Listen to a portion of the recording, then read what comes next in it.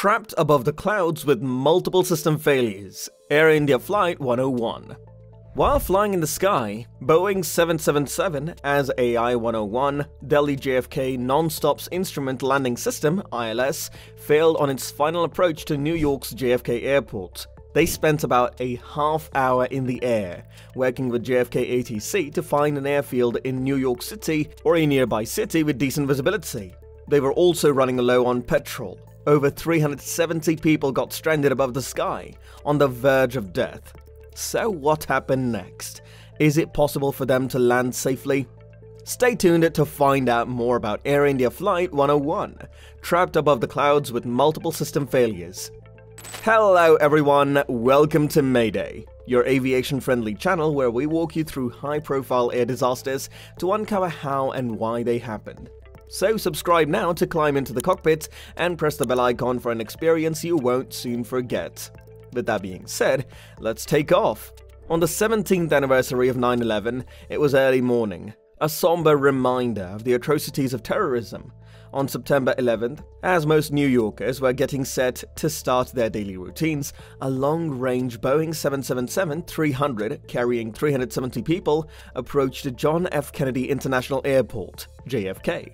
The Air India plane, the world's biggest twin jet, was on the final leg of a 15-hour non-stop journey through Pakistan, Afghanistan, Russia, Finland, Greenland, and Canada via the polar route. 2 pilots and 2 co-pilots were at the controls. It includes a seasoned Air India pilot who had to use all of his talents to prevent a repeat of the 9/11 disaster. The cockpit exploded with sounds and lights of various colors as the Boeing aircraft approached JFK at a distance of around 14 miles, in what had been a routine trip. The Air India 101 was immediately determined to be experiencing several system failures by the pilots. The ensuing 38 minutes were one of the most harrowing in Indian aviation history, as human talents were called upon to overcome machine failure. The jet eventually landed safely, but only after it got redirected to Newark Liberty International Airport in New Jersey. This type of failure is extremely uncommon. However, it was fortunate that Air India had an experienced captain on board to handle the situation. Captain Mohan Ranganathan, a former airline instructor pilot and safety specialist, remarked, "A raw hand wouldn't be able to handle this." According to a senior Air India official who spoke to Mint on the condition of anonymity, the 777-300 has been declared suitable to travel to New York by engineers. We can only hypothesize on what may have caused this type of multi-instrument failure. We're looking into it and will take appropriate measures, the official stated. The event went under the investigation of the National Transportation Safety Board, NTSB, an independent US government accident investigative body. The National Transportation Safety Board did not respond to any email requesting comment. The sky over New York was cloudy, with a cloud ceiling of only 200 feet. It would not have been an issue for any other airplane whose systems were in excellent working order. Captain Sushant Singh and Captain D.S. Bhatti, the second pair of pilots, were in the cockpit with Commander Rustam Palia and First Officer Captain Vikas. The 4 pilots, all of whom were from Mumbai, were obliged to be present in the cockpit throughout the landing. While performing an approach towards the airport, Captain Palia and his crew discovered that the Boeing's Instrument Landing System (ILS) had failed while they were approximately 3 to 4 minutes from the airport. The TCAS, Traffic Collision Avoidance System, which was supposed to prevent mid-air crashes, has also failed. When pilots could not make visual contact with the runway, such as on a cloudy or foggy day, the ILS assists them in landing their plane. ILS got 2 sections. The localizer aids in guiding the plane to the runway's centerline once it has locked onto it, while the glide slope takes it down a decent profile. Captain Palia and his crew recognized the localizer was not captured by the aircraft's systems. When the air traffic controller, ATC at JFK, allowed AI-101 to proceed onto the localizer for the landing approach. As we later heard the pilot's conversation, Captain Palia had said, "We were going blind." The pilots discovered that Boeing's landing system had failed when approaching JFK about 3 to 4 minutes from the airport, because the cloud base was close to 200 feet. Captain Palia and crew couldn't use a non-precision approach or a landing that didn't employ electronic glide path guidance, because a significantly higher cloud base of 650 to 700 feet was required. a non-precision approach utilizing lateral navigation (LNAV) and vertical navigation (VNAV), which uses data from the GPS (Global Positioning System) to determine the location of the aircraft, was not an option. The crew also spotted flash signals concerning a malfunction with the landing gear, which turned out to be a false alarm. As AI-101 proceeded on its approach and steadied, the crew elected to fly around JFK because landing with a non-functioning ILS and a cloud ceiling of 200 feet was too dangerous. In the meantime, we were attempting to figure out other airports with a better cloud base for landing. Captain Palia recalled. The ATC wanted us to conduct an auto-landing using ILS, which we replied was not a possibility. There was also a fuel issue. The pilots had to confront a new problem, rapidly decreasing gasoline, followed performing a go-around which burned as much as 2 tons of gasoline. The jet was left with roughly 7.3 tons of fuel, or 1 hour of fuel, after its non-stop journey from New Delhi. A plane that flies at a lower altitude uses more fuel than one that flies at a higher altitude. The pilots were frequently requesting weather updates from JFK ATC to choose a nearby alternative airfield for landing. There were suggestions for a few other airports with a greater cloud base, but these had to get ruled out due to insufficient fuel reserves. After such a lengthy trip, we only had enough fuel to get to our major alternate, Newark, and our secondary alternate, New York Stewart International Airport, and a half hour of holding fuel. Captain Palia shared his thoughts. Meanwhile, AI-101 got split from other traffic, and the pilots began working on the problem immediately.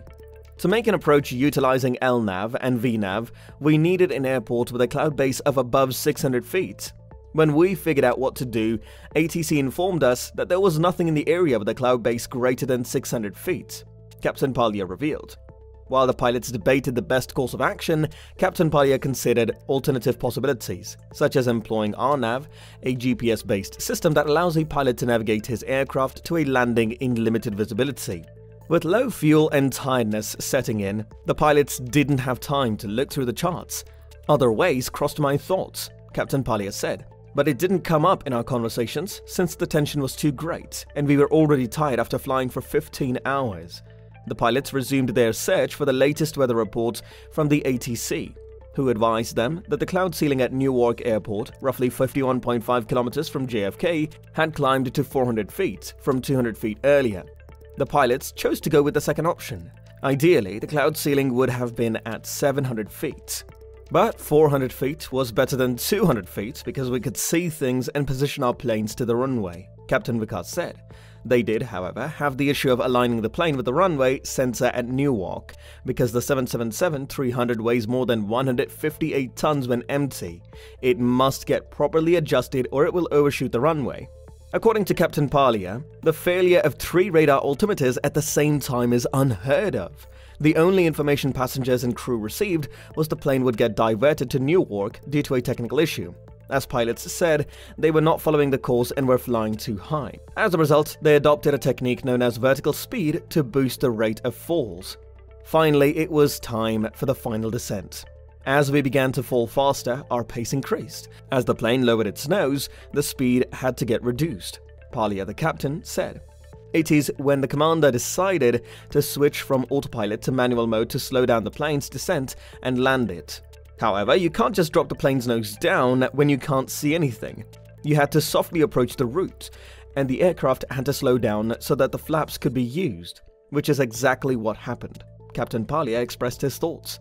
The cloud base at Newark was 400 feet overcast and 200 feet broken when the pilots were descending, allowing them to see through the cloud at 200 feet. The cloud cover was dissipating, but it was not completely gone. The precision approach indicator on the aircraft, which shows 2 white lights and 2 red lights if the aircraft is on the right route, was all white, indicating that the aircraft was still too high on the course. While the plane was descending with its nose down, the pilots had to swiftly align the plane. The passengers and cabin crew had no idea what was going on in the cockpit. The only information they had was that the plane would get redirected. While the radio altimeter was broken, the aircraft system had auto callouts that notified us how far away we were from the ground. 100 feet, 50 feet, 40 feet, 30 feet, 20 feet, 10 feet, until we touched down. Captain Vikas said the pilots were seated in the cockpit, which was approximately 2 stories high. Captain Palia claimed, "I could see the runway, so I used my judgment and landed the plane." As soon as we spotted the runway, we seized control of the plane and landed safely. When we landed, we were aligned to the sensor, Captain Vikas continued. It began to rain in Newark around 15 to 20 minutes after the 777-300's engine was turned off. Multiple instrument failures, like those witnessed on September the 11th, are unusual. If Air India wants to be prudent, it should conduct a comprehensive investigation into this situation. Even in training sims, none of the pilots on board AI 101 had ever encountered a situation like this. An aviation specialist, who did not want to be named, has said that Air India should conduct a comprehensive investigation into this incident. The 4 Air India pilots performed an outstanding job of landing the jet in such a difficult scenario. However, we still don't know what caused the many instrument failures, he said. So, did the story give you chills? How could you react if you were on this plane? Tell us in the comments. That wraps up our video for today. If you enjoyed it, give it a thumbs up and subscribe to the channel. Press the bell icon to never miss breathtaking aviation stories. See you soon. Until then, peace.